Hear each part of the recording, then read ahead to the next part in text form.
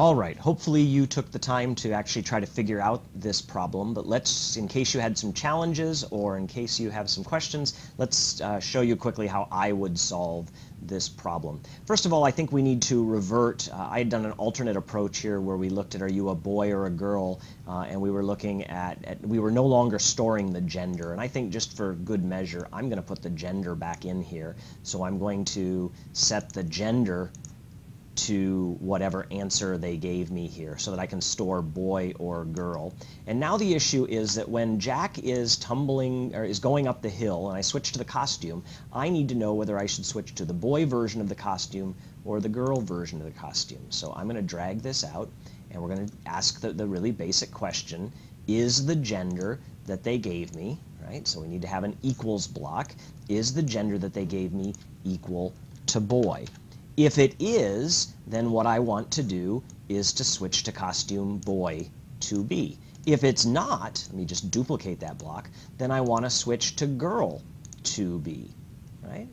And so right here, I want that block. And I'm actually going to do this 2 other times, and so I'm just going to duplicate that right now. Right, so here's this first one. If it was a boy, switch to the boy costume. And then here we're using boy to A or girl to A. So let's just pull that out and change this to boy to A or girl to A. Get this all lined up again. And it's getting kind of long here, but that's okay. It shows us what we want. And then down here I need to switch back to boy to B or girl to B. And that's actually what I already have. So there we go. Right? By just adding in this conditional 3 times, if the gender is a boy, switch to the boy costume. If it wasn't, switch to the girl costume. Right? We'll run this in a little bit, but let's add in the other change. The other change that I suggested was that I want Mother Goose to ask another question in here. I want her to ask the question about what liquid do we want to have? So let's see here. We want to ask, please name a liquid, and then we will take that answer and store it in a variable. So I'm going to make a variable called liquid, and we're going to set liquid to the answer that they gave me.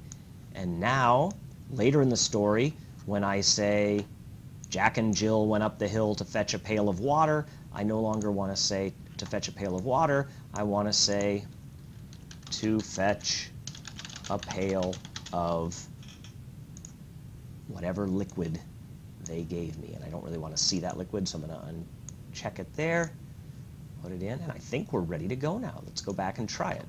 Okay. What's your name?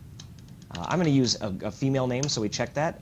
Amy is a girl, and Amy would like a nice bucket of hot tea. So the story of Amy and Jill. Notice that this time we've got 2 girls going up the hill. We've got Jill and Amy.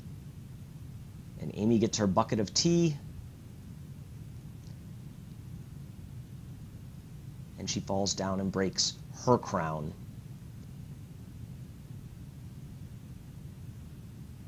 But if I rerun this with Ben, who's a boy who likes his Mountain Dew, now I'm back to the boy icon, and Ben and Jill go up the hill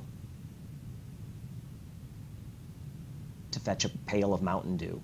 And so now we've added in that nice interaction, customize the story so that whatever the user wants to do, our story is telling based on